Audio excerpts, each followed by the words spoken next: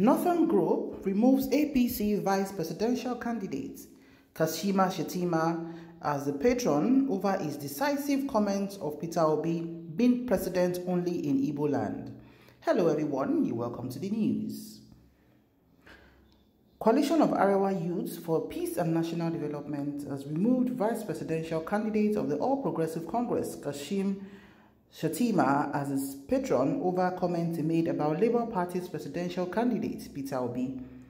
Recall that Shettima had in an interview on Arise TV last weekend questioned the capacity and competence of the former governor of Anambra State to lead the country as president. The Northern Group pointed out that Shettima had, in a derogatory tone, said that the LP flag bearer could best be a president in Igbo land, thereby attracting criticisms from thousands of the latter's supporters who identify themselves as obedients, amongst other well-meaning Nigerians. Shettima was quoted saying, "The presidential candidate of the Labour Party, Mr. Peter Obi, has no political base and structure to win the next election in 2023. As far as I'm concerned, it's politically structureless with little or no experience to lead this country. Presidential position is not for the unprepared, neither is it an all-comers affair. Peter Obi can only become a president in Igbo land, but definitely not in Nigeria. Nigeria is too big for him to handle." The coalition condemned the comments, describing it as provocative. The youth group called on Nigerians to reject politicians that promote bigotry and other tendencies that threaten peace and unity. They added that Shettima's attack on Obi smacked of perceived bigotry.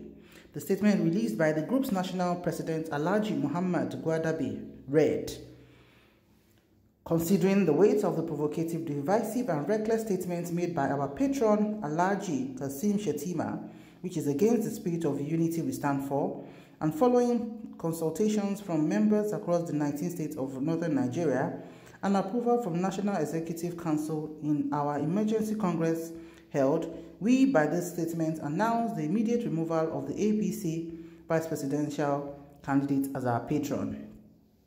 We are ashamed to associate ourselves with someone of Shettima's standing, who despite piloting the affairs of the native Borno State as governor." Oh wow.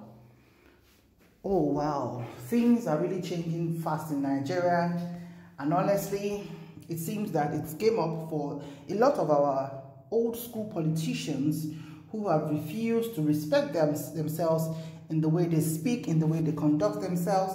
And this is actually a coalition of the northern Nigeria. So it's not like a group from the south or a group from the west saying this against Shettima, who is a core northerner, as a former Borno State governor and senator. So with this now, will he be able to contend this to tell them, no, it didn't mean it like that? As political leaders, we know that when it's time for politicking like this, as we get ready for campaign for 2023 elections, politicians try to get charged up and they use some words. But one thing we have to give to another, Peter Obi that was attacking, was that Peter Obi would never use words, to do any kind of damage to another candidate. We honestly do not need this. What we need in Nigeria are leaders who have their head right properly screwed to their neck, and leaders who are ready to do the work and take us away from this same of every 4 years of agony. It is high time we take charge of our country, take charge of our destiny, take charge of the remaining years of our life that we have to spend, and especially take charge of the future of our children.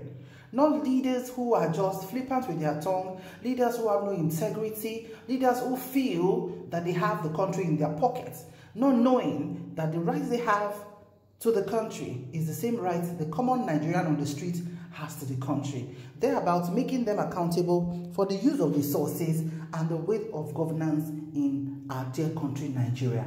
What more do we say to this suspension of Kashim Shettima from the coalition of Northern Youth Group that has found his statements as highly divisive and derogatory, provocative, and whatever name they have decided to use for it? It's a new dawn in Nigeria, and the tide is moving for the discerning mind to know that it's not going to be business as usual. We need to take our destinies in our hands. We need to do the needful, and any leader now will be held accountable to do what he or she is going to get to do. So if anybody is aspiring to lead in any part of Nigeria, either as the president or as the governor or as a senator, must be ready to get the scrutiny of the public, must be ready to get asked questions and to be properly critiqued to make sure that he or she is positioned there to do what he or she has constitutionally agreed to do. What's your opinion on this? Please drop your comments in the comment section below. Thank you so much for watching. Interesting times it is as we get ready and we count down to the end of this administration to welcome a new change in Nigeria that will give us hope and that will make our beloved country Nigeria great again. Thank you so much for watching. Please remember to like, share, and subscribe to our channel. We'll see you in the next news. Bye for now.